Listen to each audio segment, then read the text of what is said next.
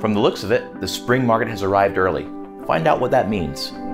Welcome back to another episode of State of the Marketplace. This is for January 2022. And the difference between January and December, what we saw is that the number of new listings has increased. That was one of our predictions, that new inventory would increase. So surprisingly, buyer demand has well outpaced the supply of new listings.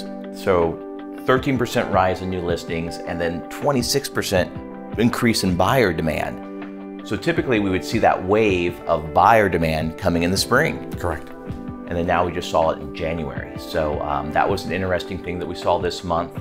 I mean, if we look at just our team alone. We have we had 74 transactions or pending units already in the month of January, just in January. Yeah. So we're seeing that increase just within the team. Just within the team, exactly. So let's talk about interest rates. We're seeing right now, rates were in December at 3.05, and now we're at the end of January and rates are already 3.55. So what's that, the highest increase we've seen since 2020? Yeah, March of 2020, that's the highest jump we've seen in interest rates. Yeah, it's a big jump. It's a 0.5% jump just in a matter of 30 days. So between inflation, Fed policy changes, and the dwindling impacts of COVID, all the industry experts are saying we're going to see those interest rates continue to rise. Yeah, I think the prediction is they're going to be up to like 4% by the end of the year, but we're already there, halfway there in January. So big moves already in 30 days. Yeah, so the big question that we get is what is the difference between this market and the market that we saw in 2007? So the lead up to the 2007 market crash was a lot of speculation, overbuilding, and overextended credit that led to the market collapse. And not only that, rents, it was way cheaper to rent than it was to buy. In 2007, correct. 2007. Now it's the opposite. I think it's more expensive to rent than it is to buy right now.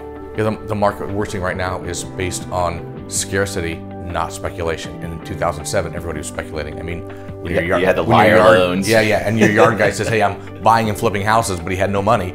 I mean, there's a problem, and that's what happened. So you just had all these properties sitting out there, and now we don't have it. We have a scarcity. Yeah, don't have the overbuilding that we had. We have a scarcity. It's much more organic and sustainable than it was in 2007. And we have great rates. I mean, the rates, there's historically still very, very low at 3.55. So we're seeing stronger buyers and stronger loans. Harder to get those rates because they're actually verifying income, assets, and they're real loans. less speculation. And builders aren't allowing speculators either.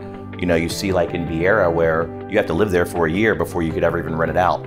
So not a lot of speculation. Same thing with in this market. Our condo developments. Yeah. The developers are not looking for investors. They want to know that the people are going to buy them and be end users. So a completely different market than 2007. So in summary, what you're seeing is sellers are going to be in control of the market. The future demand will be outpacing the supply. Right. So the other thing we're seeing with sellers is they're leaving money on the table. We're seeing agents mismanage offers all the time. So sure, any agent can put a sign on the ground and sell a house in this market. And they can sell it in a day, but there's a strategy that we do to get multiple offers, and that's what we're looking at. Yeah, so it's not just selling the house. It's making sure the sellers are not leaving any money on the table. So you have to have a solid strategy with measurable analytics to show that you're maximizing the price on that listing and that sale. So reach out to us if you'd like to have a strategy session to make sure that you're analyzing the data properly and not leaving any money on the table when you go to sell. Hey, thanks for tuning in, and we'll see you next month.